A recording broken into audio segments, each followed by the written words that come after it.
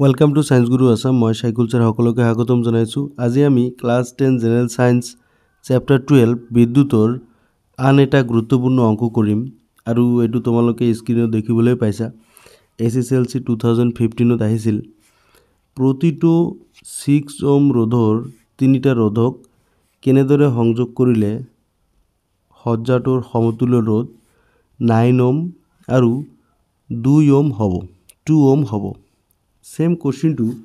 তোমালোকে যদি মন কৰা তোমালোকৰ মেইন বুকছত যদি চোৱা মেইন বুকছৰ কোশ্চেন নাম্বাৰ ইয়াতে দিয়া আছে মই দেখুৱাই দিছো ৰবা কোশ্চেন নাম্বাৰ 11 চোৱা ইয়াতে অলপ বেলেগকে দিছে যে প্ৰতিটো 6 ওহম ৰোধৰ তিনিটা ৰোধক কেনেদৰে সংযোগ কৰিলে সজ্জাটোৰ সমতুল্য ৰোধ 9 ওহম আৰু ৰোমানটো আছে 4 ওহম হ'ব সো এতে 9 ওহমটো ঠিকে ৰাখিছে কিন্তু ইয়াতে 4 ওহমৰ ঠাইত ইয়াতে 2015ত কি দিছে 2 ওহম বুলি দিছে সো অলপ সেপাৰেট কে অংকটো দিছে সো তোমালোকে তেনেকে অংকটো কৰিব লাগিব যেহেতু 2 ওহম দিছে সো 2 ওহমে বাহিৰ কৰিব লাগিব ওকে সো মই সমাধান কৰি দেখুৱাই দিম তোমালোকে খাতা কলম লৈ মোৰ লগে লগে অংকটো কৰি যোৱা এতে সমাধান লিখিলো সমাধানত প্ৰথমতে ধৰি ল'ব লাগিব ধৰা হল ৰোধক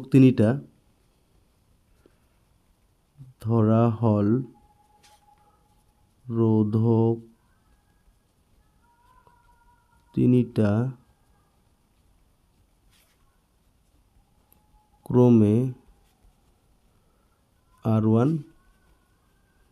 R2 আৰু R3 okay so ইয়াত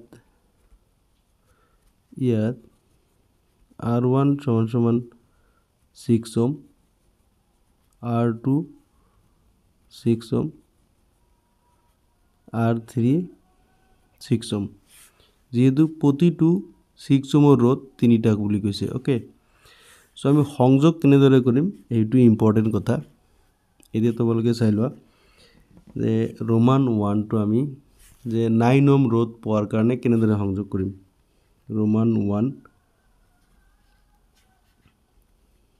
9 ওহম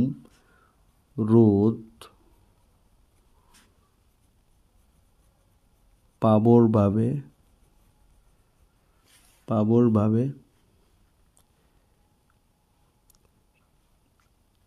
6 ওহম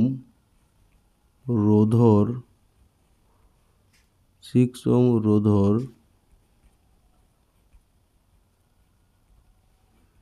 তিনিটা ৰোধক তলত দিয়া ধৰণে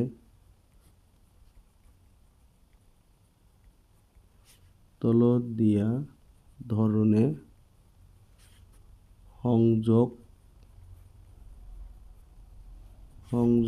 কৰিব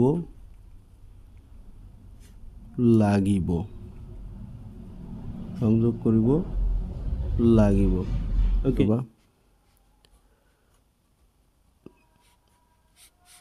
সাপোজ এইটো এটা বৰ্তনী দি দিছো এনেদৰে সংযোগ কৰিছো আৰু এইটো এনেদৰে সংযোগ কৰিছো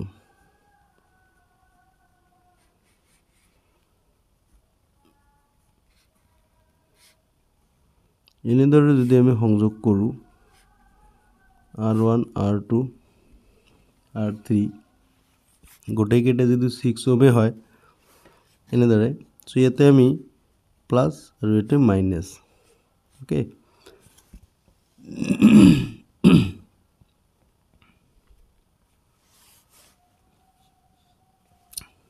এতিয়া চোৱা ধৰা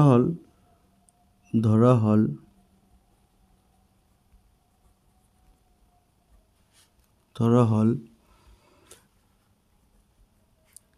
R1 আৰু R2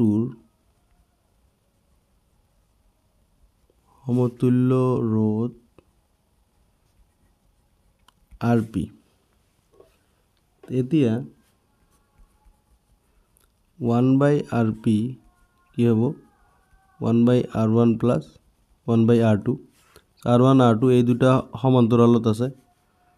তো এতিয়া আমি RP2 বাহিৰ কৰি লম 1/6 plus 1/6 এতিয়া 1/RP to 6 লখাগু to 1 plus 1 হৈ যাব একবাৰ যাব 1/RP কিমান হৈ যাব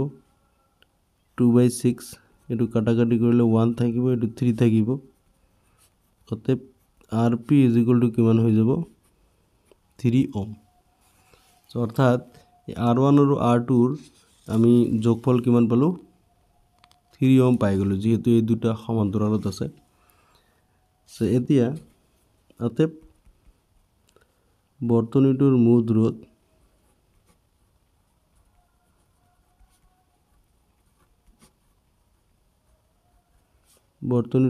ৰোধ কিমান হ'ব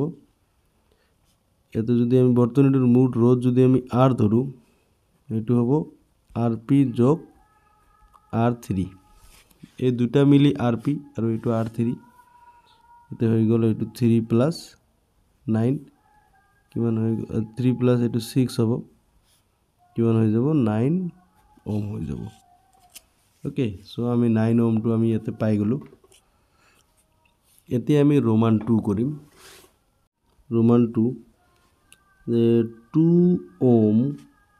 ৰোধ পাবৰ বাবে 6 ohm ৰোধৰ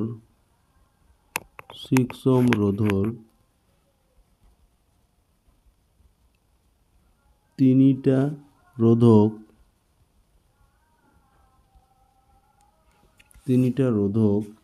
তলত দিয়া ধৰণে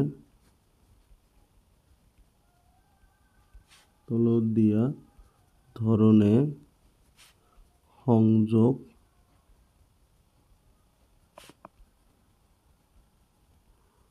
কৰিব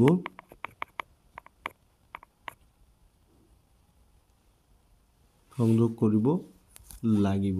তে সংযোগটো এনেকুৱা ধৰণে দিব লাগিব যেহেতু গোটেই কেইটা 6 ohm ৰোধৰ হয় সো তিনিওটা আমি কি সমান্তৰাল সংযোগ কৰিব লাগিব তেতিয়াহে আমি 2 ohm ৰোধ আমি পাই যাম তো এনেকুৱা ধৰণে আমি সংযোগ কৰিলো এতিয়া আমি চাবি লগাই দিলো ওকে সো এটো R1 R2 এটো R3 ওকে তো এতিয়া যদি বৰ্তনীটোৰ সমতুল্য রোধ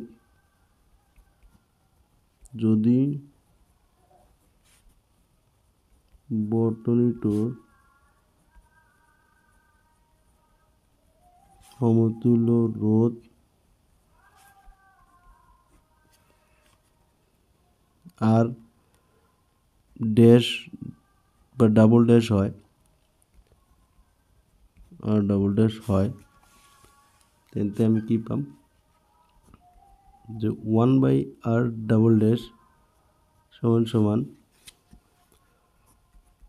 1/R1 plus 1/R2 plus 1/R3 তো 1/R double dash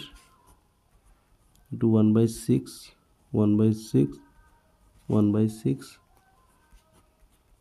1/R double dash এর তুমি R ধরিবও পারা কোনো কথা নাই মই এনি R double dash ধরিছো এতিয়া এই লসাগু 6 আহিব এটু একবার যাব এটু একবার যাব এটু 1/R double dash কি হই গল 3/6 হই গল তে কাটাকাটি কৰিলে কি হ'ব 2 আহি যাব ওপৰত 1 আহিব এটো 1/R double dash কি হল 1/2 that means R double dash সমান 2 ohm হৈ গল সো অতএব বৰ্তনীটোৰ মূল রোধ হব 2 ohm so 2 ohm আমি পাই গলো so যদি তিনিওটা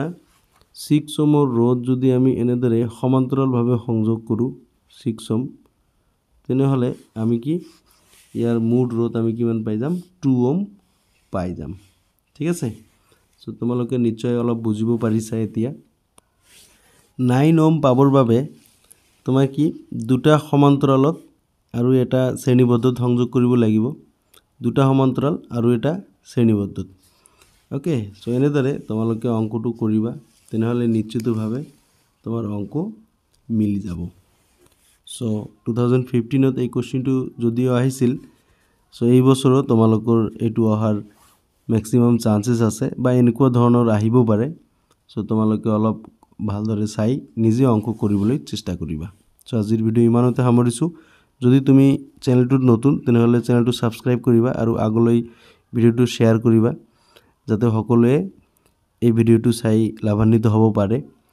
আৰু এনেকুৱা ধৰণৰ ভিডিও পাবৰ বাবে তুমি বেল আইকনটো অন কৰি ৰাখিবা যাতে ভিডিও দিয়াৰ লগে লগে নটিফিকেশন পাই যোৱা সো আৰু বিদ্যুতৰ কোনটো অংক তোমাৰ টান লাগে মোক কমেন্টছত জনাবা সো তোমাক মই ভিডিও বনাই দি থাকিম সো আজিৰ ভিডিও ইমানতে সামৰিছো থ্যাংক ইউ ভেৰি মাচ